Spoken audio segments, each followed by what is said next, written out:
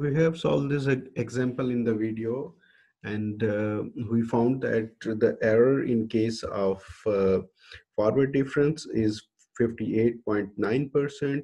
Error in case of backward difference is 39.7%, and error in this central difference method was 9.6% for the particular example. Here note that we have step size is equal to 0.5. So we will try the same example, same function on the same initial point x is equal to 0.5 with the step size is equal to 0.25, which is the half of the length as compared to the previous example. And now we would like to see what difference it makes to the calculation and how it affects the error. So let's start. So our function is given here, which is minus 0.1 x power 4 minus 0.15 x power 3 minus 0.5 x square minus 0.25 x plus 1.2. So we need to calculate the first derivative at xi. Xi is 0.5, h is equal to 0.25. To calculate the error, we must know the exact value, and for the exact value we need to calculate the derivative of the function which is given. So derivative of the function is minus 0.4 x cube minus 0.45 x square minus x minus 0.25. It is very simple because it's the polynomial, and our answer was minus 0.9125. Now we want to calculate the derivative in case of backward difference, in case of forward difference, and in case of central difference. So for forward difference, we know that formula to calculate the first derivative at point I. Here you know that we are using f of x I equal to f of I. So it will be using some previous value, some forward value, future value, minus present value, and divided by h. So by this forward value, I mean f of I plus 1, I mean f of xi plus 1. So for backward difference, I need to calculate f dash of I, which is equal to f of I minus some value, which is previous value, and right. So f of I minus 1 is equal to f of xi minus 1. So how to calculate xi plus minus 1? It is equal to xi plus minus h. So if I want to get some future value, I need to calculate fi plus 1, and it is obtained as x plus h. And to get some back value from some previous value, I need to subtract h from xi. So this is how I can get xi. So the third formula, which is central difference formula, it is the first derivative at position I uses some future value, some past value divided by 2h. So this is how I can write these values and these formulas. I need to know what is xi plus 1, what is xi minus 1, and of course function value at that point. So I know that xi is equal to 0.5, h is equal to 0.25. So overall this is equal to 0.75. Similarly, 0.5 minus h, which is equal to 0.25, overall it is equal to 0.25. So what will be my f of I plus h? F of ih will be using all these values in the expression in the function given to us, and function given to us is minus 0.1 into x, which is in this case 0.75 power 4 minus 0.15 into 0.75 power cube minus 0.5 into 0.75 square minus 0.25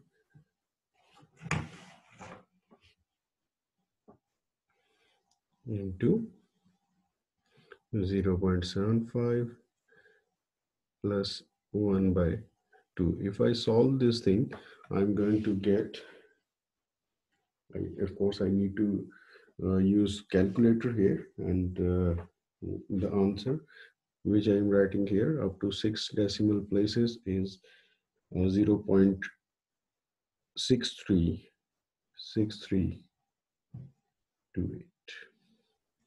So this is my f of I plus h. Similarly, I can calculate f of I minus 1. So I have to use 0.25 power 4 minus 0.15 into 0.25 power cube minus 0.5 into 0.25 into square minus 0.25 into 0.25 plus 1 by 2, and in this case if I use the calculator I'm going to get 1.103516. And from the example in the video, we know that f of I and the value f of I was equal to 0.925, as we already know this value. So these are the value which I'm going to use in the different formulas. First of all, I'm going to use these values in the central difference formula. So for the central difference formula, I need this value and this value. So first derivative using central difference formula is 0.636328 minus 0.925 divided by 0.25, which is the value of h. So by using these values, I can calculate the derivative, and similarly this was due to forward difference. Now I can calculate the same thing with backward difference, and the formula for the backward difference is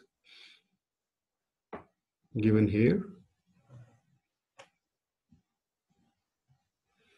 So for that I need to use this value and this value.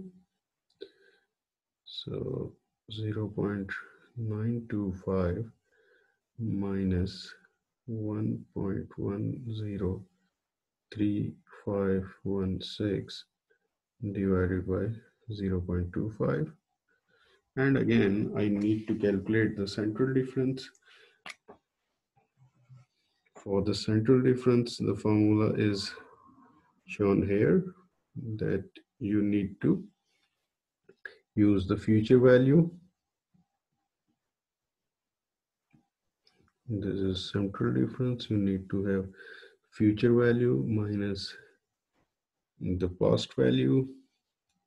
So you need to have 6328 minus 1.103516 divided by 2h, 2 into 0.25. So what will be the answer in this case? We need to calculate them on the calculator. After simple calculation, we can get the values, and this is for the forward difference, which is minus 1.154688. For the backward difference, it is minus 0.714063, and for the central difference, it is minus 0.93438. So these are the values, and by using mm, the exact value which we have calculated already, we can calculate the error, relative error in each of the case. For forward difference, we know that the exact value in each case was minus 0.9125, and the approximated value is minus 1.154688. We can take the magnitude value and divide it by minus 0.9125 into 100, and the answer is approximately 26.54% error. So in case of backward difference, we have the same exact value, 125, minus the calculated value, minus 0.714063, divided by the true value, minus 0.1925 into 100, and in this case